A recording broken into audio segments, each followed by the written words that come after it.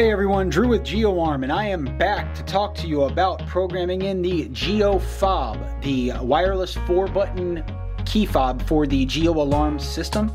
Once again, this is another very easy sensor to enroll into this system. We're going to go ahead and start by hitting the hamburger icon up in the top left-hand corner. Enter your master passcode. Mine's 1234. At this point, you're going to go ahead and hit devices. Okay, you're going to press the plus sign up in the top right-hand corner. Then you're going to choose the device that you're wanting to program. Here in this case, it's going to be the Keyfob. Okay. To trigger the Keyfob, press any button and hold for 2 full seconds. Okay, so this is a very easy enrollment process. You're literally pressing any button that you'd like on here and holding it down for 2 seconds. Your Keyfob has been triggered. Okay, now the Keyfob has been enrolled into the system.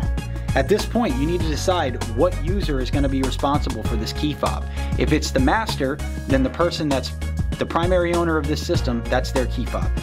If you haven't added any additional users into your system yet, you can also add them from here, so you can add this Keyfob as that user. But in this case, I'm just going to select master. Your new Keyfob has been added. So this Keyfob has now been assigned to the master. As you can see, the Keyfob is enrolled under groups here. So let's go ahead and go back and we'll give it a test.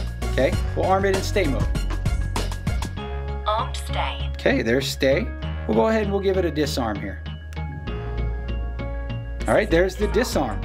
And obviously there's a panic button, which is the red button. You press and hold that down, you will get a panic alarm. And then there's the away setting, which allows you to arm the motion detectors and actually the entire system. Stay arms everything with the exception of interior follower and interior with delay devices, which are usually set up as motions. But ladies and gentlemen, that is how you enroll it. Let's go up into the menu again here and then we'll delete it. So you jump back in there like we did before, go to devices. You're going to choose your Keyfob. Okay. You can obviously toggle it on and off here if you want, plan on putting it back in at some point. I'm not going to put it back in. I'm just going to go ahead and delete it. So click delete and then delete again. And that should remove the Keyfob from the system. As you can see, there's nothing left here. So we'll hit the back arrow all the way back out to exit programming. That is how you enroll and program the wireless 4-button Keyfob for the GeoAlarm system, as well as delete it. If you guys have any questions or any comments, please leave them below. Other than that, take care and have a great day.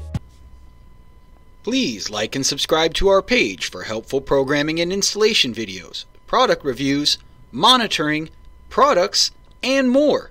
Visit www.geoarm.com or call 877-443-6276. That's www.geoarm.com or 877-443-6276. GeoArm, the worldwide leader in DIY security.